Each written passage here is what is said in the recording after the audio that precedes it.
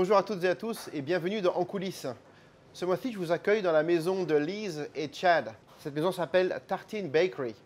Nous sommes ici dans le Bar Tartine, leur restaurant. I'm really happy to welcome Lise Prueitt. Yes.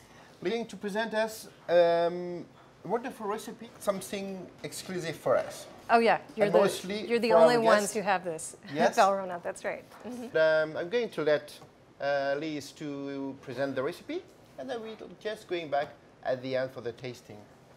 Very good. You are the chef, Lise. Thank you. Thank you. So today we're going to make a buckwheat chiffon cake. We're going to make the buckwheat layers first, and here I have buckwheat flour, pastry flour, half of my sugar in the recipe, and my baking powder and a little bit of salt. So we're going to sift this mixture.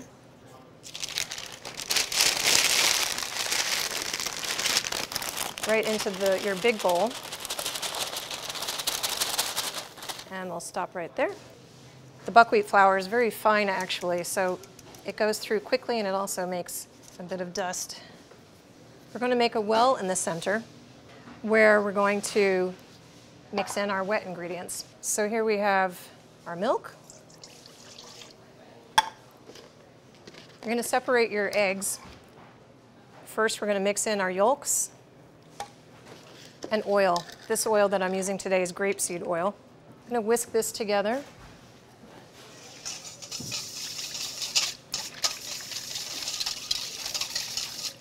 We're going to pour it all at once into the well and the flour.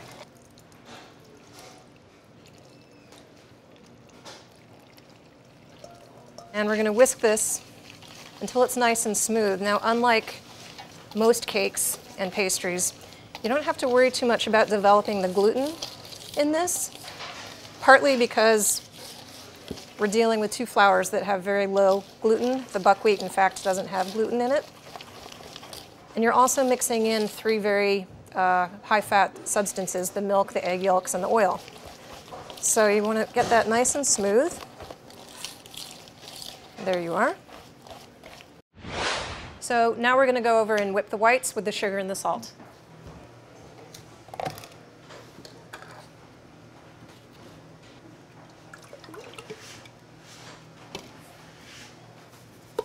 You'll start with just the salt and the whites, and you're going to whip them till they're medium peaks.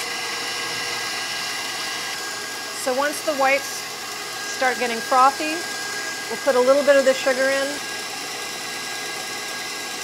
let the volume develop. And you really want to see medium peaks form before you add the rest of the sugar.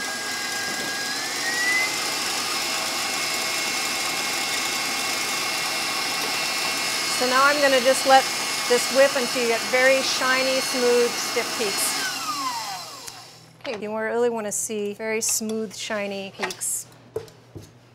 That looks good. We're going to bring this back to our flour mixture. I'm going to quickly mix this first third in. Add another third.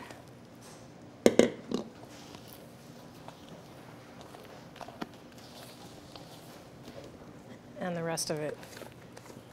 You can see this is a really fast cake to make. It's very, very similar to Genoise in some ways, but it has more sugar, and that's going to make it seem a bit more moist in a way. So here we have our mixture already with the egg whites mixed in. It's nice and smooth. We're working quickly so it doesn't deflate. And we're going to put this into the pastry bag and pipe onto the sheet tray to make the cake layers. Okay, so now we're ready to pipe our cake layers. I have my sheet tray here already with the silpat, and underneath I've put the cake rounds to give me a guide. You can also scoop this on and spread it with an offset spatula. It's up to you. It's going to spread a little bit. So that looks just about perfect for one. And that's going to even out perfectly and be just the right size. So you're going to do 5 of those on each tray. You want 10 layers. Okay, so while the cake layers are baking, we're going to make the crème anglaise. I've had my mixture of cream and milk cold infusing with Earl Grey tea bags. And so we're going to start by taking the bags out. And you want to squeeze the rest of that tea. I'm going to heat up the mixture just until it's steaming. Then here I've got my yolks, sugar, and salt. I'm going to mix these together.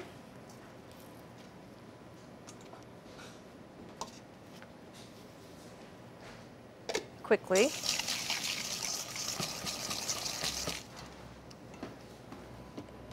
And you just want to make sure the bottom of this doesn't stick or start to burn.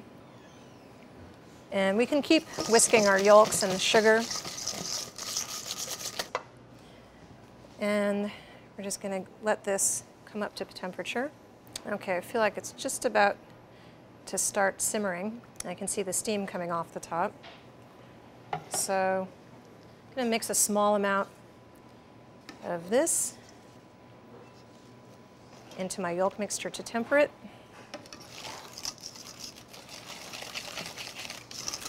And I'm going to pour the whole thing back into this pot.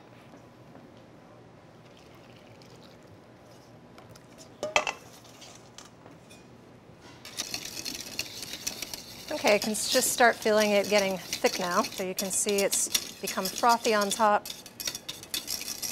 And it hasn't boiled. You don't want to see maybe just a couple of bubbles, but not more than that. And right from here, we're going to pour it through. So this way, you're going to get a little bit of cooked egg, but also I see some stray pieces of tea. And you'll be sure to get some of those too. And there you are. Okay, so our cake layers are out and cooling.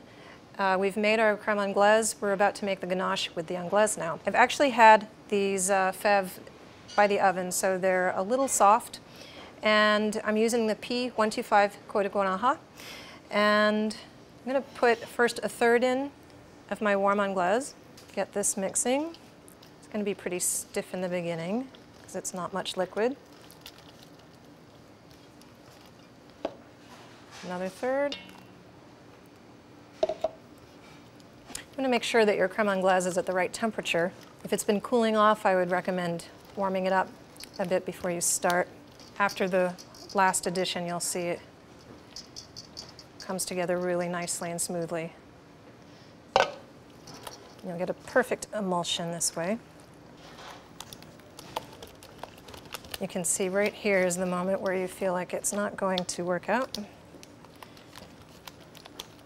And then suddenly it becomes your beautiful ganache. Now you can use a burr mixer at this point as well. We usually do, just to make sure it's perfectly smooth. Okay. So let's, and we're going to end up with a ganache that's ready to use right away. Perfect. So we have our ganache all ready to go and our components here ready to assemble. I do have some apricot jam that we made, combined it with some candied kumquats. We sliced them about 1/4 to 1/8 inch thick and do a really simple quick candy, maybe about 15-20 minutes in simple syrup. And we fold those into the jam. The jam we also make at the bakery, and it's simply about a ratio of 1 part of sugar to 1 part of fruit. And for about every 2 pounds or so, or kilo of fruit, you want to add the juice of 1 lemon. In this case, we also added a little Vouvray. So we're going to start layering. With our layers, I've got the paper on the bottom to start. I've prepared my mold with a thin sheet of plastic that rises just a little bit above the edge of the pan. And we're going to moisten each layer with a little simple syrup. And the simple syrup has been infused with fresh bergamot. And this, again, is just about a 1-to-1 ratio of sugar to water. And you just need a little bit of it because, as we were saying, the chiffon is already pretty moist. Then we're going to start with the ganache.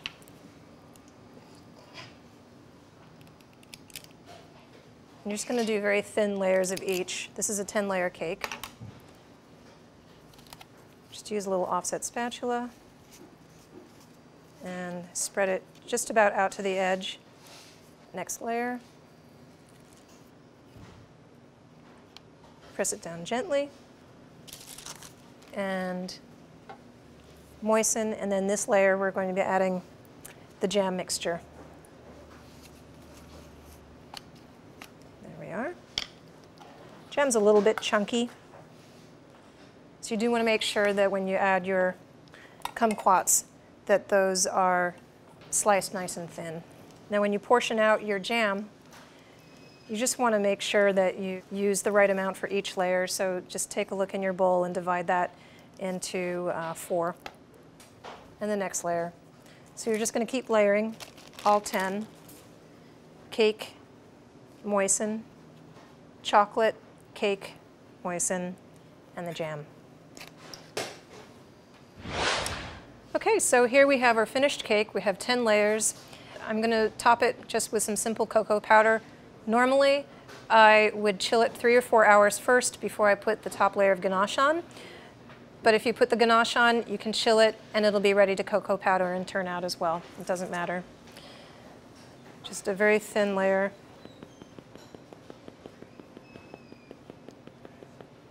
And you're done. And there's your cake. Okay, so we're all set. Our cake is crystallized. The ganache is nice and set. I heard the ganache is crystallized. Yes, the ganache is crystallized, so it's ready to eat. Ready to eat. Would you like to do the honors? Oh, yes. Okay. Can I do? Be my guest. Yes. It should be very nice. The mix of flavor. You spoke about bergamot. Bergamot, apricot, kumquat. Kumquat. Little Vouvray. Yes. And the cold infusion is quite very interesting because we don't have any bitterness from the tea, just the flavor, no? Exactly. That's it? Exactly. Uh-huh. You should really do a cold infusion and take the time. So. Oh, we can see the wonderful layers. I should do well.